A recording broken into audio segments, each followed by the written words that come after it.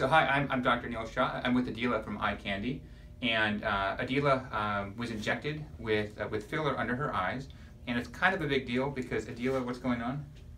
I have dark circles and puffiness under my eyes that I'm really upset about.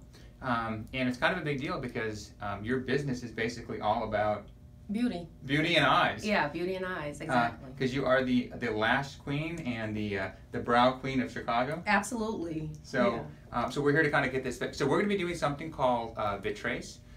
So with Vitrase, basically what it does is it reverses the product that's in there. Thankfully, Adela was injected with a reversible product.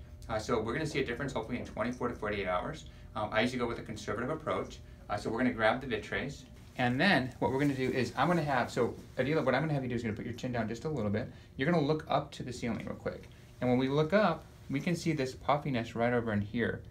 And we can see this puffiness right over in here. And this puffiness is where we see the filler through here. And sometimes with a filler, you get a little bit of darkening under there. Sometimes it's the existing skin. Sometimes it's kind of creating something called a Tyndall Effect. So what we're going to do is we're actually going to inject right over in here. And with her looking up, we can see exactly where this filler is at. Now the cool thing about this is we should see a difference in about 24 to 48 hours.